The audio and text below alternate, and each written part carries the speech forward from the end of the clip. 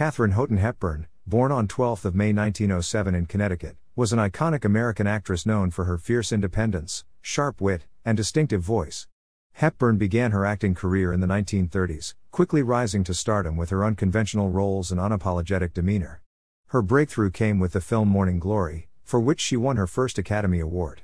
Her career spanned over 6 decades, and she became one of the most celebrated actresses in Hollywood history. With a record 4 Academy Awards for Best Actress, she demonstrated versatility in her performances, seamlessly transitioning between comedies and dramas. Notable films include The Philadelphia Story, The African Queen, and Guess Who's Coming to Dinner. She was an outspoken advocate for women's rights and a trailblazer in defying societal norms. Her off-screen persona mirrored her strong characters, contributing to her enduring legacy. Katharine Hepburn passed away in 2003, leaving an indelible mark on the entertainment industry and paving the way for future generations of actresses.